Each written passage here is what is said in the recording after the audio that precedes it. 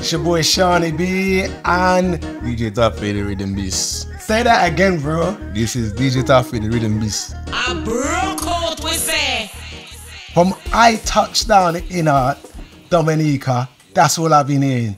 DJ Taffy, DJ Taffy, DJ Taffy. Now, Taffy, I'm on a mission to really learn about this Bouyon sound. I discovered it properly last year when Shelly and Asa was in the UK at an event last year, Carnival.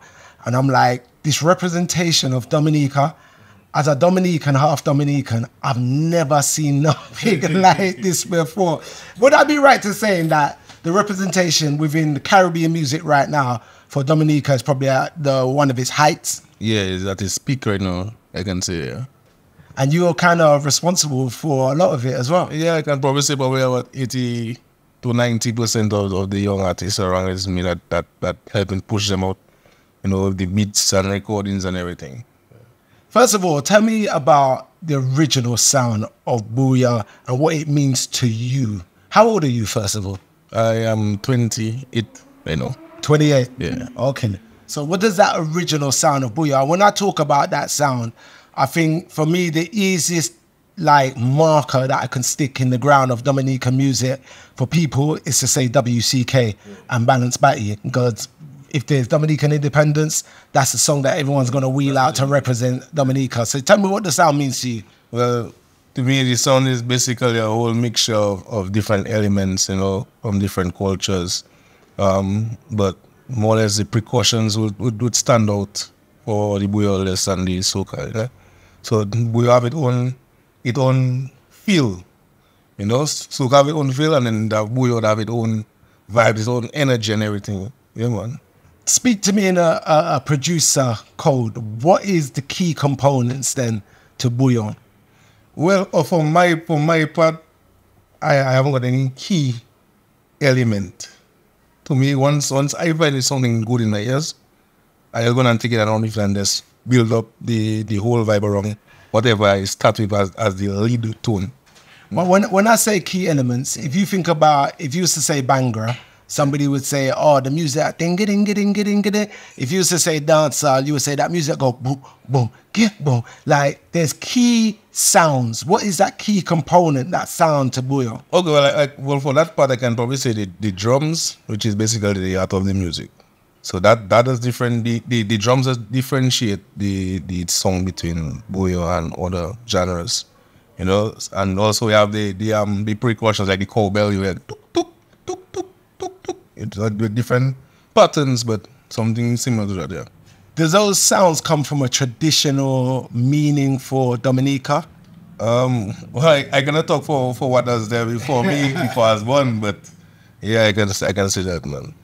So, and then the other thing that I've discovered is that the sound of Bouyon really was like live bands, a lot of live bands from obviously WCK, Signal with Shelly and these guys, Serenade Band, like so. And then I've been told that you really and truly, you're the reason why it's so changed. Yeah, I mean, I came up with a whole different vibe, you know. I've been doing my thing for a very long time, but it only took me like last year to really get out there, you know. So people that know me around, people that know I was always doing my thing, but last year when I came out with the funny Riddim, that was last year. Yeah, for the funny Riddim, that is my voice actually. Yeah, I created that with my voice and just build percussions around it and drums and everything else. So when you first started out as a producer, was you always producing traditional sounding music to Dominica? Oh yeah, that's well. Since I know myself, producing is with the music I producing, so yeah, I never stopped with that. Is that because of the household and the way your parents and your family was playing music, or is it just that you're Dominican through and through? Well, not really. Well, I started the music in school, and then where I used to live as a teenager, they have Chubuke band. Chubuke used to practice like a house after my house, so I always hear them practice and it just like ringing, and I always wanted to be a part of that art form, you know? So that get me into the field to make Bouyon. I started playing keyboard, but I didn't really used to take it serious back then. But then now I have it on a whole different level now. Was you ever part of a band? Yeah, I mean, I started a small band while I was in high school called Legacy Band. It broke up due to one of the members passing away to a fatal stabbing and so on. But after that happened, the band died, and I just went back to DJing. And then after a while, I started back doing my producing again, and then until I catch on. Yeah. Now, you mentioned Triple K, and I have to say that that's probably great, like, homeschooling for you to... Yeah, basically, yeah, because I mean, I've been hearing him practicing like every other night. At that time, I hear him practicing every other night. We always, them time there, they have songs like True Ghosts and Callers and them thing there. So was you in your bedroom kind of like your fingers moving away to the drum patterns? I'm a producer, so I know what we do. It's like a kid that plays football. He's always on the porch, like beating on my laps, and you know, I can play drums too. You know, so I'd be on the porch beating on my laps, just following what they're doing. You know, but at that point, I wouldn't know that I would reach where I am today. I just doing because I like to hear it. Yeah. So where was the change for you? Because I think that the change, we talk about Bouyon, and why I'm so glad that I came here is because now I understand that there's Bouyon and then there's nasty business. Is there a separation? Well, the people put it like that so I can basically say that it was separation between Bouyon and nasty business, but nasty business is Bouyon too. You know, so I can probably say it's a subcategory for Bouyon. Describe nasty business. Nasty business is just the raw edition of everything. So normally, like before, okay, like other singers, entertainers would sing in a way that it like they mask it, so it wouldn't come out raw. But right now, the nasty business of giving it to you raw, everything raw. You know, so they wouldn't blur no words. They would just say it as it is, straightforward. And that, I think that is what that really catch people eye, because people are not accustomed of hearing Bouyon with cursing or certain words, certain nastiness and so on, you know. But this is what works for somebody, might not work for somebody else, but that's just it. You're absolutely correct. Calypso, soca music has always been very tongue-in-cheek. Like, you know, say, fuck your God. But you can't say guilty, you know? Yeah. But with this, you can't hide from this. You can't hide from it. It's all over the place. Huh? What has been the driving force behind all of this? Where did it come from? Well, I can say it started with people like Riddim, Kenny G and so on. And then I guess the rest of us just follow after. And, yeah. Baby, push it in your pussy and push it in my mouth. Whoa. What was the need? Where was that trigger moment, do you think? Well, it come to the point where people like Kenny G that they might say, but I don't care what nobody think. I don't care what nobody think about me. So I'm going to sing what I want to sing either way. So and then it's like it give people a courage to follow and do this thing, because I guess people was afraid of singing with bad words in it for Bouyon's sake. Also, and people was watching it differently. Like we have the elders that might say, "Oh, there's nonsense. You're just swearing, it's just saying this." But people different. Everybody like what they were like, according to what Cherry said. Kenny G, those names that you're calling, how old are these guys? I cannot really tell you the age. I'm not sure what that. Is it? I'll say probably about 40. Yeah, about 40. Oh, so this is a big man then. Yeah, I mean, most of us like about 28 or 30. But Kenny G should be about 40 something, I believe. Yeah. The reason why I asked that is because when I was speaking to somebody about it, they was like, surely this is like what Skeng and Raja Wild and Valiant and all these guys are doing, and that sound of Jamaica, that dancehall trap sound, which you could say nasty business is an equivalent to dancehall trap for Dominica. Yeah. That's driven by young people, so that's why I asked the question. Majority of us is young people. You know? I mean, you'll find somebody that about 30, 40 something in the mix, but the majority of us is like in the 20s, going up to the 30s. Do you think that the principles and morals of somewhere like Dominica has taken a step down the ladder? That's why this kind of stuff is being allowed to be said so raw? I think people just start to learn to accept certain things, because I mean, like, if outside artists coming into Dominica to sing about those things, why can't we sing it too? you know, and then these guys come in here and sing those stuff for a lot of money, and then we have to sit and just sing clean way.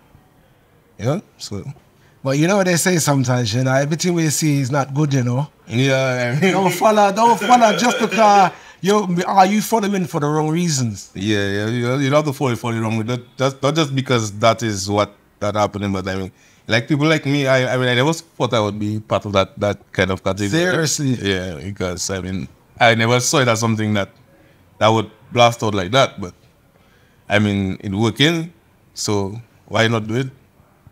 So tell me about your involvement in this now. Like people are chatting about, and you said 80-90% of the rhythms is you. Yeah. Tell me about this. Well, I produce for majority of the young artists. So them, Nice, YG, Freddie, Go Fast. A lot of them is me that doing the production. Well, some of them I used to, and then some of them I still doing it for. But yeah, I do most of the production work in terms of creating the rhythm, recording, mixing, mastering, everything, publishing, all that stuff. And how? So this is must be like a 7-day-a-week thing for you guys. Yeah, I mean that is I like there are people that have office jobs. That is my 9 to 5.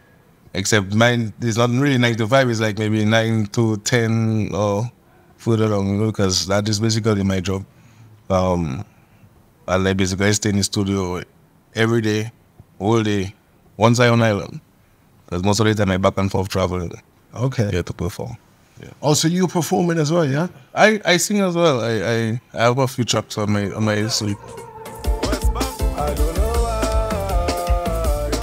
I don't know why. I don't know why. I don't know why. You see, for me, this is all a discovery for me. You know? Yeah. Like, I never ever profess to say, yo, I know what I want. I want to leave here and say, you know what? I have an idea of what is going on. That's why I'm on this mission to really discover what I got on, because this is spreading outside of Dominica right now. Like what? What is it that you're seeing?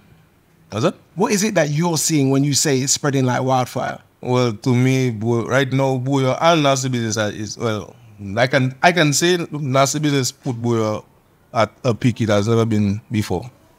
I can see that with all my guts. How do you know? What is those markers that you're seeing?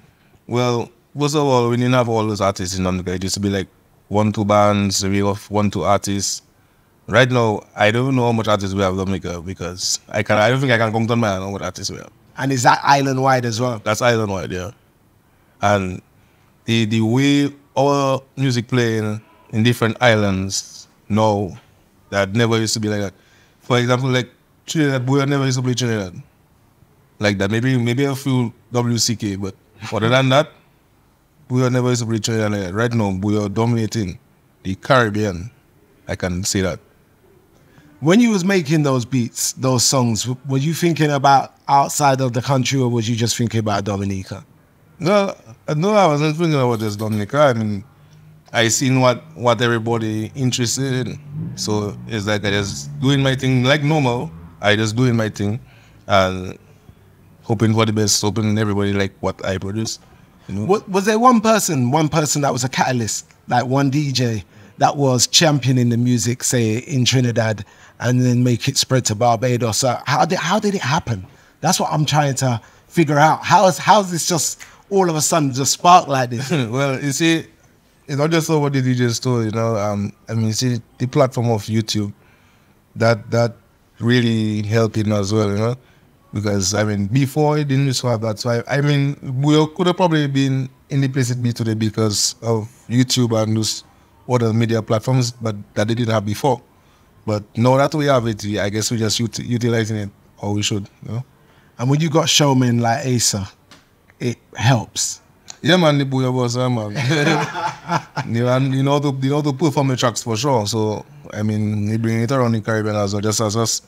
You know, so you basically are the face of the leader, you know. Yeah. I wanted to speak to Asa. What makes Asa so different to everybody else? Because he's not here right now. He's in Canada, I believe. Well, it's I guess it just is his energy, his vibe, his accent, because he not from the tongue side, but he from Granby. That is like a kind of countryside in a kind of a way, so they have a different accent from tongue people. So he like just differentiate, how his music does sound, man. Yeah. And because you work with so many artists, who's the other stars that the world should be looking at right now? Well, there are people like Nice, they have Guaraji, they have Freddie, they have Candy, Kwan, they have a number of artists. X. We still have people like Rio, Fifi that just come on the scene, Trilogy. We know about Signal already and Shelly and the rest, but there are a few artists there and people should be looking out for because they have the potential. And you're seeing those streaming numbers climb right now, yeah? Yeah. What territories we looking at as the hotspots? But I mean, as in, what's the territories that are the highest streamers? Well, I can say the French territory is really taking it up a notch, because if I go into my analytics on my YouTube, I would see France on top, Paris, Guadeloupe, Martinique, this kind of places, Saint Martin. So I would say the French territory is really, because they're doing Bouyon as well. And for a while now, they've been looking onto our material to follow through with it to check. So it's like the French territory, they like the Bouyon. I mean, everybody has like the Bouyon, but the French territory has been liking the Bouyon from a long time. Yeah. Do you think there's a possibility for that international hit in the same way that Amapiano has broken out with certain records that sound like South African records? Soca has had its moment, dancehall has had its moment. Do you reckon that there's going to be that time for Bouyon? I think Bouyon is in that time now. And we just have to make the best out of it. Keep it flowing, as long as we can. And if you had to pick one artist that you would say is a person that should lead out the pack, because do you think that they've got the most potential as an artist, as an entertainer? Well, to me, I don't know, everybody different, but the kind of ideas that I have and the visions that I have, I would put myself first in that category. Yeah, because I thinking long term. I'm not just thinking of like, okay, I can make a quick dollar for that season. Like I can make a quick dollar for that season. I thinking of the long run on things that can be happening, for the world. I looking at artists I can help come up, artists I want to, because a lot of, even though it's nasty business, and I mean, I'm doing everything. I'm not just doing nasty business. I have a mixture, but I have a lot of young fans following me and looking up to me, So a lot of them like to want to be into the music too. So I would like to be more involved in helping them come up as well, just like as I have the rest. So it's called Nasty Business. Here's a question. What's the nastiest lyric that you've heard whilst recording a session and you'd be like, yo, you can't say that? Well, I can say it, right? Yeah, say it raw. Well, I was kind of surprised when Nice came into the studio and sang that song on the phone with him, Situationship. So when he started singing the song, I listened to it, and I even say like, girl, you love sex for your money. I want to pay you for your pussy. Like, what? Like, what, bro? No, I still did this song and so on, but I was like, boy, I get a lash from that. You check, but other than this, the song did well, and the song played for the whole carnival season. So, and right now the song at like 2.2 million views. Wow. Yeah. Has there been a song that you've got a lashback on? To me, most of the nasty business songs always getting some type of lash. But other artists are saying, let's see how far we could go to shock people. I had some lyrics in the studio, like, or like wake me up like as I'm doing sucking on my tolly. Tolly is your thing. Cause when I wake up in the morning and you suck my wood, that is a head start. That is the best start. and like again, everything is not for everybody, so it's just listen to what you want to listen to. You check. That's just it. When I can say this, I'm proud of my Jamaican family because when it was that bad like the Dominica'S star. It's the Dominica'S that are the troublemakers right now. So to sign off, Taffy, could you select your top 3 Bouyon songs for summer 2024, starting at number 3? Starting at number 3. It's a tough one. Okay. But now it have that song with Rio, Kenny G and Fifth. I know why. I know why they don't like me. I know why they don't like me. I know why. Cause they can't have me fun. They cannot. I know why they don't like me. So that's number 3 that you just give me, yeah? I probably put it at number 2. Okay, so number 2. Okay, what's that number 3? I'll put the Beg Good at Cocaine by me and Freddie. He can pay your rent. Wow, but I must fuck tonight. Wow, he can do your hair. True no boy, but I must fuck tonight.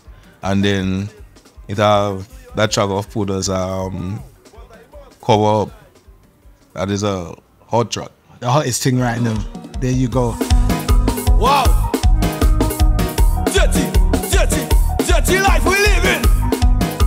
If people want to follow you to find out exactly where I'll go on online on your Spotify, what do they look for? Well, you can look for me on YouTube, DJ Taffy, the Riddim. You can put on Instagram, the same name, DJ Taffy, the Riddim. Yeah. And basically all my platforms is the same name. You can look for my Apple Music, all I'm doing is DJ Taffy, Riddim. Yeah. Shawnee B, DJ Taffy. If you didn't know about Bouyon, you know a little bit more right now. Trust me, dirty or frig. That is.